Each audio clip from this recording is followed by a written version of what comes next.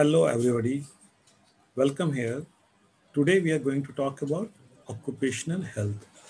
Occupational health is a very important and interesting topic, and it is relevant for almost all the members of the society because everybody is somehow engaged in some kind of work related situation. And in this topic, we talk about the work environment and health issues related to the work environment. So I'm going to share my screen,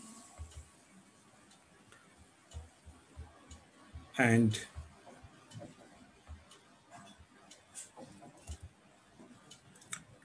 this topic, occupational health, is primarily divided in 6 sections. Why do we need to talk about occupational health? Defining occupational health, major issues related to occupational health, basic principles for successful occupational health system, factors and hazards that operate at the place of work, and measures for the promotion of health of workers.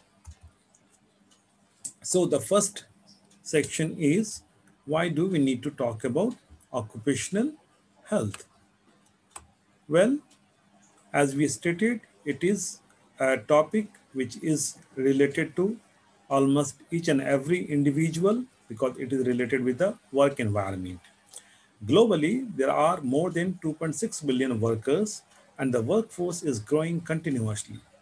Approximately 75% of these workers are in developing countries where workplace hazards are more severe.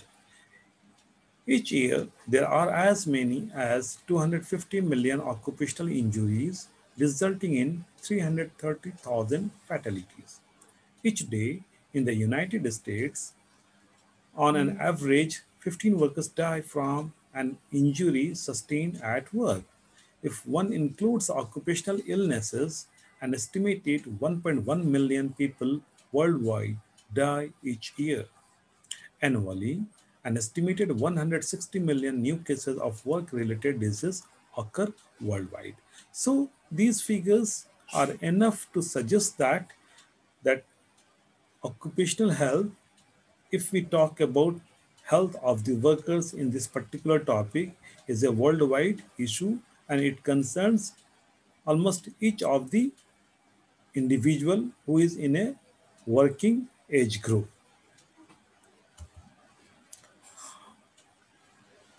Occupationally related illnesses can occur in many workplaces and not just in industrial workplaces. Very often people think that when we talk about occupational health, actually we are talking about industrial health. But no, not necessarily. Industrial workplaces are only one part of the workplaces because chemicals are very important when we talk about health of people, because very often chemicals are possible cause of serious ailments or disease like cancer, lungs disease, blood and bone disorders, loss of mental ability, central nervous system debilitation, infertility, etc. Then microbiological hazards coexist with humans and contribute to poor indoor air quality or present significant risk of infectious disease in animal handling, child care, nursing, and hospital care or community services, where accidental body fluid exchange can occur. Then industrial workplaces can also put physical and mental strains on the worker. For example, manual handling, noise, vibration, extremes of heat and cold, and exposure to both ionizing and non-ionizing radiations. Humans have no natural protection against extreme exposure to any of these. All these hazards contribute to make many workplaces potentially unhealthy. So, keeping in mind these conditions, we need to talk about the occupational health. Now, how to define occupational health? Because the discussion so far has helped us to understand the magnitude or a spread of concerns related to occupational health. But how do we exactly define this? For this, we'll take support from a definition given by ILO and WHO. The joint ILO WHO Committee on Occupational Health, in its first session held in 1950, defined occupational health by explaining its aims. So, this definition is primarily related with aims of occupational health. Now, what are those aims? There are four or five aims. Occupational health should aim at the promotion and maintenance of the highest degree of physical, mental, and social well being of workers in all occupations. So, the first component itself reflects the scope of occupational health. It says that it should aim at promotion and maintenance of highest degree of physical, mental, and social well-being of workers in all occupations. There are different types of occupation world over. We are familiar with almost all of them, and every occupation has a specific challenge related to that particular work environment. The prevention amongst workers of departure from health caused by their working condition. So, when we talk about occupational health, we talk about promotion and maintenance of highest degree of health. Then we talk about prevention from departures related to work conditions, and then protection of workers in their employment from risks resulting from factors adverse to health, and placing and maintenance of the worker in an occupational environment adapted to his physiological and psychological capabilities. And to summarize, the adaptation of work to man and of each man to his job. So, if we summarize the whole definition or the aim of occupational health, we can say that it primarily talks about the adaptation of work to man and of each man to his job. That means how a person is adapting to the overall work environment and how that environment is actually posing challenges to that particular individual who is working there. The main functions of WHO mandated in Article 2 of its constitution include promoting the improvement of working conditions and other aspects of environmental hygiene. So WHO talks about occupational health in the specific context of working condition of people and their environmental hygiene. Then if we want to see the latest position of WHO in the context of occupational health, here we can see the website of WHO gives a specific information. WHO is implementing a global plan of action on workers' health 2008 to 2017, endorsed by World Health Assembly in 2007. So this is a latest plan of action which is available in the website of WHO also. Then we come to the other dimensions or aspects related to its definition. Now, Tillman has defined occupational health as the maintenance of the individual workers' state of well-being and freedom from occupationally related disease or injury. So, two things are very obvious here. Maintenance of individual workers' state of well-being and freedom from occupationally related disease or injury. Then part also talks about occupational health, and part basically relates the goal of preventive medicine and occupational health and says that the goal of the preventive medicine and occupational health is same, that is prevention of disease and maintenance of the highest degree of physical, mental, and social well-being of workers in all occupations. A specific protection of workers early diagnosis and treatment, disability limitation and rehabilitation, etc. Therefore, occupational health is the application of preventive medicine in all places of employment. We have already understood, discussed preventive medicine. So we can relate our discussions on preventive medicine with this concept of occupational health. We can also relate our discussions on public health with this discussion on occupational health. Park further says that it was customary in the past to think of occupational health entirely in relation to factories and mines, hence the term industrial health or industrial hygiene were in vogue.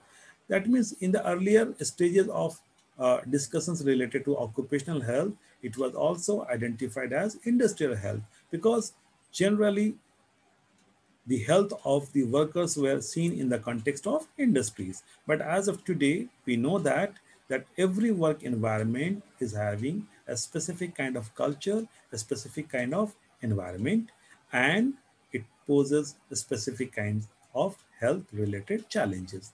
Modern concepts of occupational health now include all types of employment, including mercantile and commercial enterprises, service trades, forestry and agriculture, and include the subjects of industrial hygiene, industrial disease, industrial accidents, industrial hazards, industrial rehabilitation, and occupational psychology. Occupational health in agriculture and ergonomics are relatively new concepts. And we do understand that, that the challenges related to work environment will keep on increasing because we know that because of increasing intervention related to technology, the work environment is getting extended. So the challenges are also increasing. Now, we come to next section, that is the major issues related to occupational health. So what are the major issues related to occupational health? There are several. Vidoti has identified some of the important issues. We can talk about some of them. The health risks that workers take to earn a living.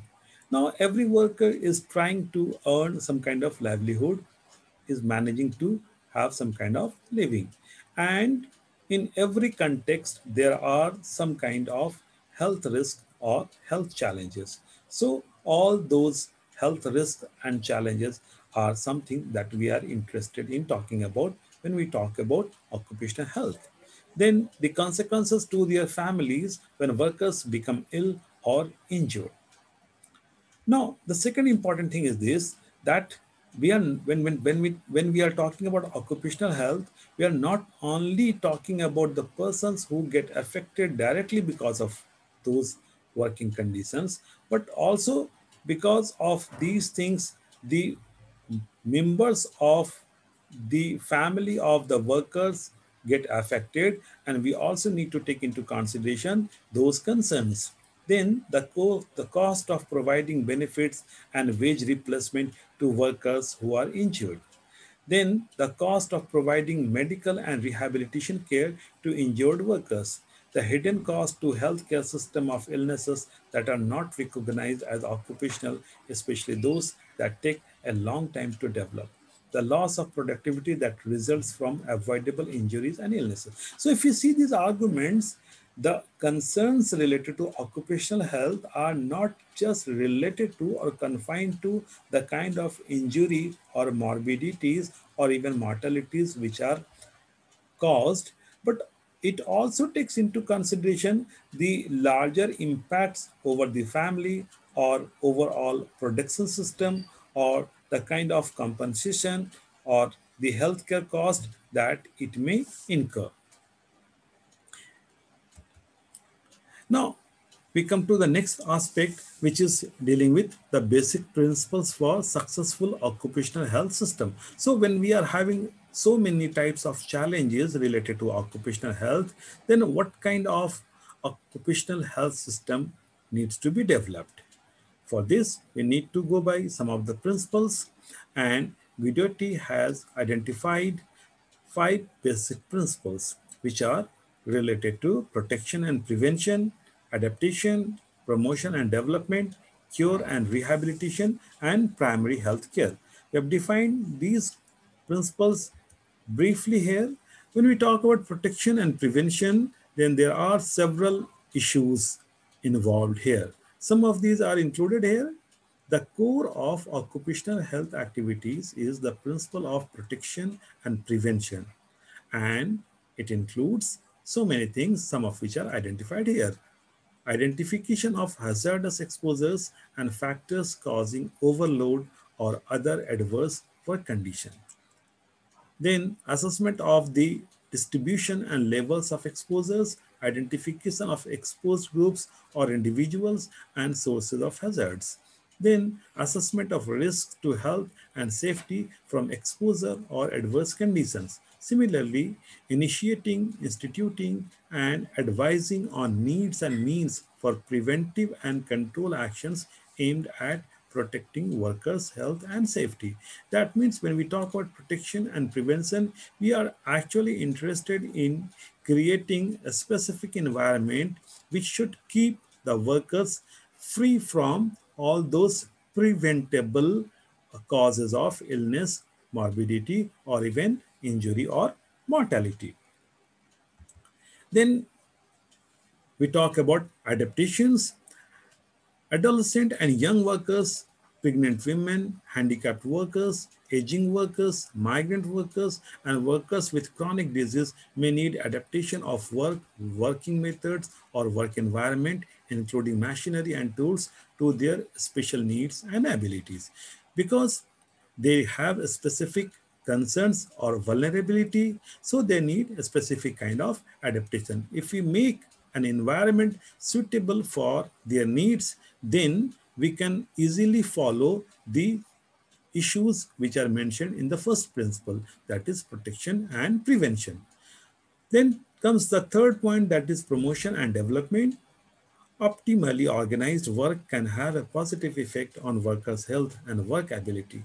So, if we take into consideration the promotive aspects of health or the promotive health, that means we need to organize the work environment in such a way that the health condition of people or worker remain optimum, so that they should not become victim of the adverse impacts of the environment. Then we talk about cure and rehabilitation, because very often people do become sick, ailment, or do have the negative consequences. So once they have developed the negative consequences, the natural choice is to go for cure and rehabilitation. So this principle is talking about cure and rehabilitation in all such cases where people are already infected with disease, accidents, or any other kind of problem. And then we come to the last part, that is the fifth principle, which is primary health care.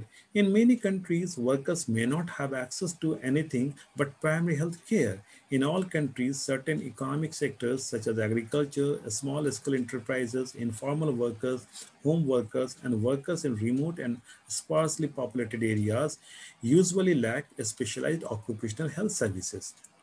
So when they are not having a specific occupational health services, then they should get at least the good quality primary health care, because if they have access to quality primary health care, they can have minimal loss due to occupational hazards.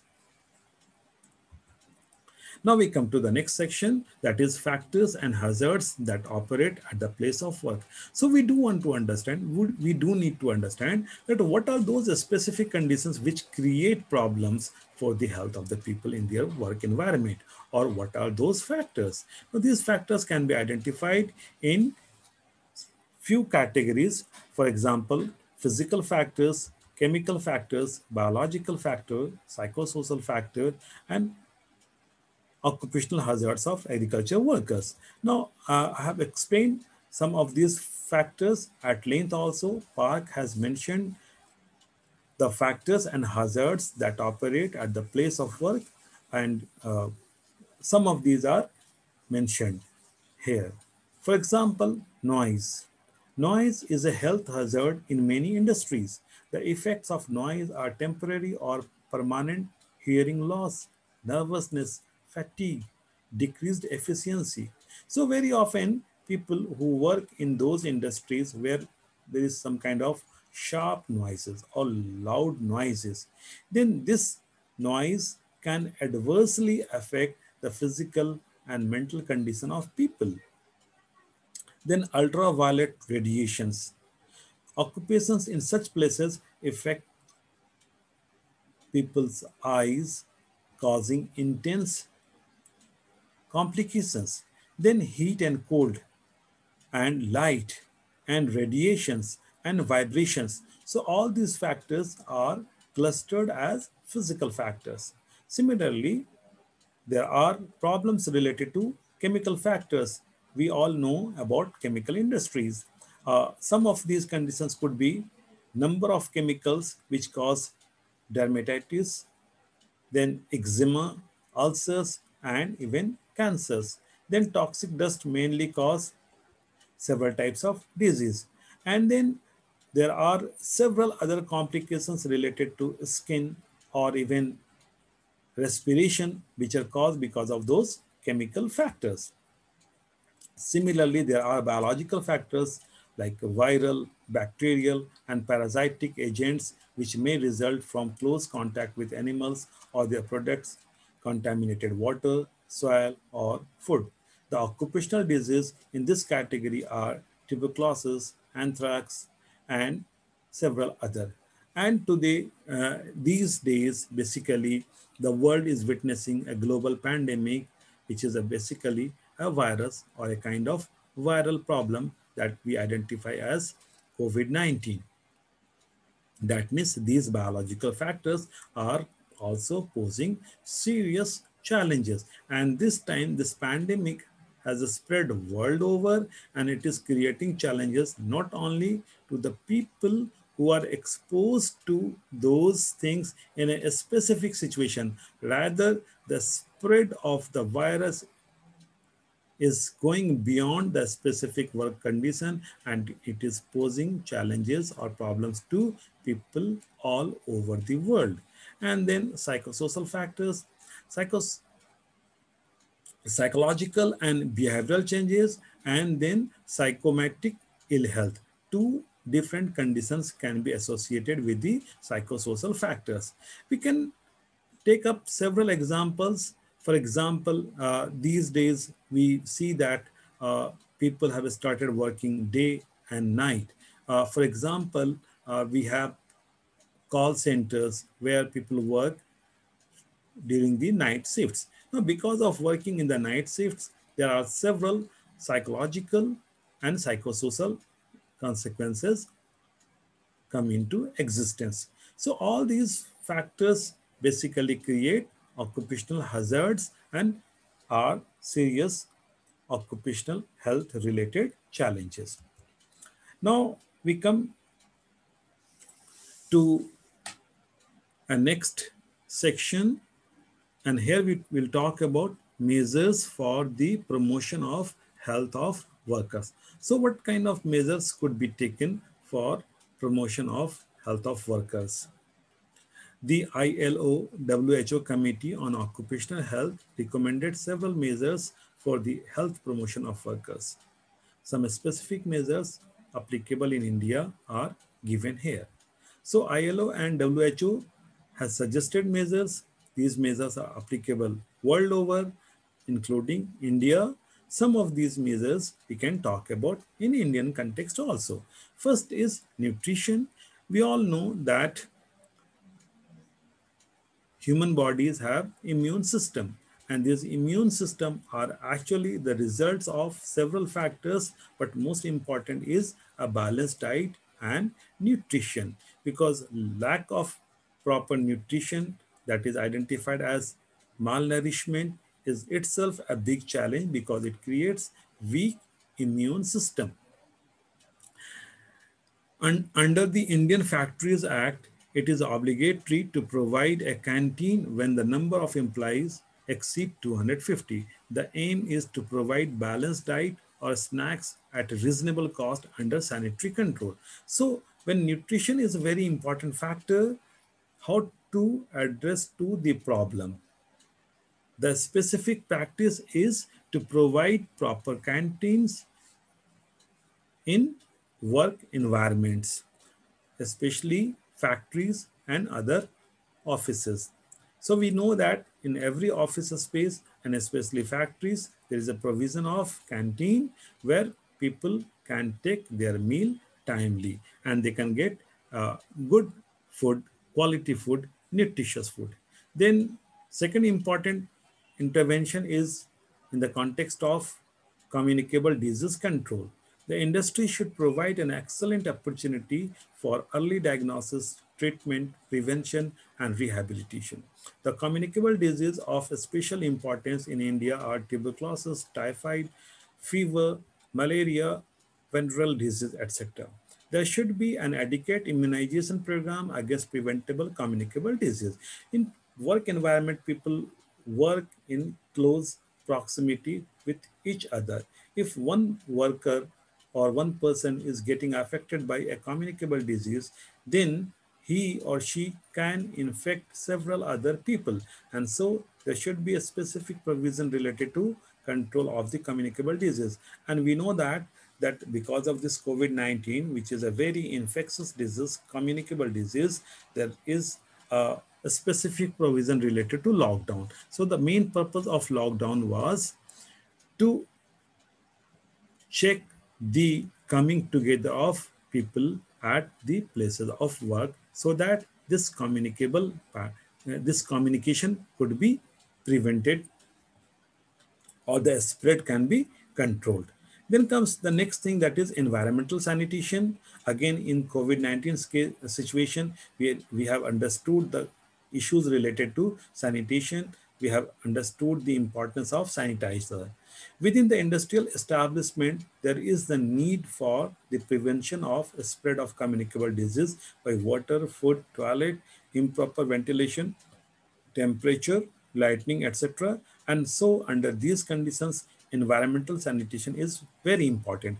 Again, I would like to say that during this COVID-19 situation, we have focused a lot on this environmental sanitation. Then comes the next important thing, which is health education. Basically, the most important intervention could be made through awareness generation and education. So health education is an important factor by which we can control the consequences or negative consequences of occupational health related hazards. Health education is a basic health need. It is an important health promotional measure. Health education in the industrial and factory setting should be envisaged at all levels: the management, the supervisory staff, the worker, and the trade union leaders of the community. And similarly, we are aware of several measures related to women and children. We know that women during their maternity experience get a specific leaves. This maternity leave, the provision of maternity leave is primarily meant to protect the child, the newborn baby or the unborn baby and the mother from the hazards of the working environment. So every woman who is about to deliver a child is entitled for maternity leave. But we need to remember, or we also need to talk about the work environment related to the unorganized sector, because we know that the provision of maternity leave is largely confined to the people who are associated with the organized sector. In the unorganized sector, such provisions are at the minimal. So the government has made some provisions to provide those facilities to people, or especially women who are working in unorganized sector, but those initiatives are actually still very low or minimal. And then basic health goods. I have talked about basic health goods in my book, Sociology of Health, and I think all of you have your access to that particular book. So there I talked about several things, for example, food, then safe drinking water, that is potable water, then sanitation, etc., as basic health goods. We understand the importance of water. We know about several waterborne diseases. If people are not getting proper, safe drinking water, then they may become victim of several types of disease. So even if person is not there in a specific work environment, but because of some kind of impurity or some kind of unhygienic drinking water, they may become victim of these types of problems. So all these things are required for promotion of health of the workers. So this was the last slide related to occupational health in our discussion today. There are several other things which we need to know, which we need to talk about. I think some of the references I have given in this presentation, and there are several other discussion and references mentioned in this book. So anybody who is interested in having further understanding and insight can go through that, or for that matter, any other book. We can close our discussion today by summarizing the important points mentioned here. We talked about the magnitude of the problem. We talked about how to define occupational health. We talked about the factors related to occupational health. And we can conclude that in the society, the government, as well as people, need to take appropriate initiatives so that our overall environment could become safe, and the work environment could become safe, so that people should not become victim of work related disease or occupational disease, because those who are getting affected by this are not only among those who are victims of this. When a person is becoming sick, or when a person is getting injured, or when a person is witnessing premature mortality, then the whole family is getting adversely affected, and the whole society is getting affected. So it's great time to think of occupational health and create an environment which should naturally provide more protection to workers. Thank you very much. I'm going to close. Take care.